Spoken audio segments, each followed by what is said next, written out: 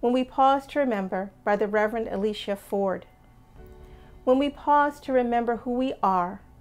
companions on this grand experiment called life, when we take a moment to shed the ways we have been carefully taught, to lead from fear, to punish the poor, to persecute those who don't look like we do, to deny rights to those who love, to believe that we are separate, that some people are superior to others. When we take a moment to shed all of that and hear our stories, hear and see each other into existence, into community,